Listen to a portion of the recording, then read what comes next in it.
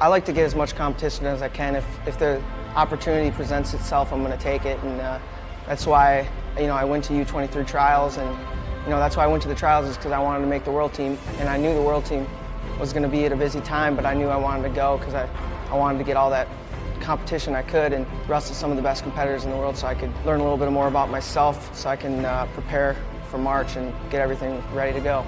Training hard, wrestling a lot is the best way to get better. I mean, there's times to take off like in the summer months and here and there throughout the season or training cycles, but I think training as hard as you can and getting as much competition as you can is the best way to really become a great wrestler. And I love to push myself and grind through lots of matches and tournaments and training, and because you never know how many more minutes you need to get to that next level. So I think that's a big part of it.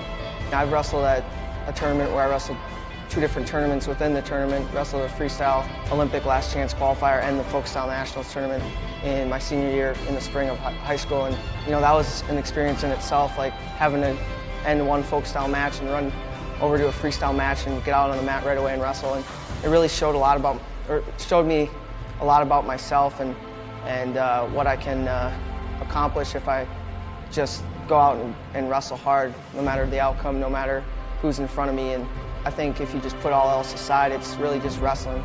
That's what I love to do, and that's what I train to do. So I just gotta go out there and wrestle and compete.